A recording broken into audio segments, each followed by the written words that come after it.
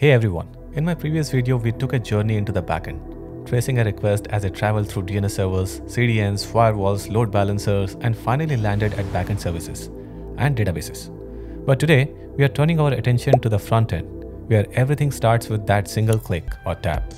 We'll explore how the front end handles events, create requests, and processes responses to give you that smooth, seamless experience.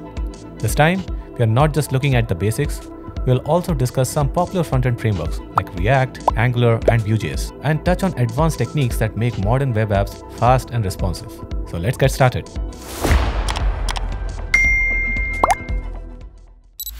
Alright, let's start with the click. When you click a button on a web page, the browser detects this action through the DOM or document object model. This triggers an event like a click event, which JavaScript or a front-end framework captures. In vanilla JavaScript, you might use @EventListener to listen for these events. The event listener detects a click and the sendRequest function is called. The event handler is like a traffic controller. It knows what to do when someone arrives or clicks. Modern frameworks like React, Angular, and Vue simplify this with their own event handling mechanism. For example, in React, you can attach an event directly in JSX. The handle click function is fired when the button is clicked. Frameworks like React, Angular, and Vue make this process more efficient and structured. They ensure that only the parts of the page affected by the event are re-rendered, saving time and resources. Think of it as the framework acting as a highly efficient manager, only making the necessary updates without disturbing the whole page. After capturing the event, the next step is creating and sending the request. You might use REST or GraphQL to structure this request. REST is the traditional or maybe the most popular way where you send HTTP requests such as GET, POST, PUT, DELETE to specific endpoints. GraphQL is a relatively newer approach, which lets clients ask for exactly the data they need, saving bandwidth and increasing efficiency. Now, I have made a detailed video on GraphQL and how it works, so please do check it out if you want to get into the details of it. Alright, now most frameworks offer easy integration for handling this request. For example, React has libraries like Axios or Fetch, and Angular has its built-in HTTP client service to make HTTP requests super simple. Here is an example of a GraphQL query in React using the Apollo client package. Here, user query sends the request as soon as the component loads and automatically re-renders the UI once the data is fetched. Angular and Vue have similar capabilities, giving you the flexibility to choose REST or GraphQL, whichever fits best. And once the request is sent, JavaScript doesn't just sit and wait. It hands off the request and moves on, thanks to the JavaScript Event Loop. This allows our applications to stay responsive by handling requests asynchronously. Frameworks make managing this async behavior easier. In React, you would use hooks like useEffect to run asynchronous operations, while Angular has services and observables through reactjs to handle async streams, making it simpler to handle data as it arrives. Vue too has a similar concept with lifecycle hooks that help you trigger actions when the component mounts or data updates. Once the server sends a response, we need to process and display it.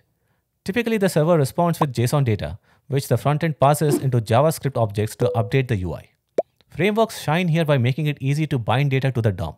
For example, in React, any state change using setState will automatically trigger a render. Angular uses two-way data binding, meaning any change in the data model instantly reflects in the UI. Vue is also known for its reactive data properties, where changes to data immediately update the DOM. For example, in React, updating products will trigger a re-render, and the new data is displayed without you needing to manipulate the DOM manually. Now, let's talk about retaining the data. What if a user adds items to a cart, refreshes the page, and the data disappears? Local storage solves the issue.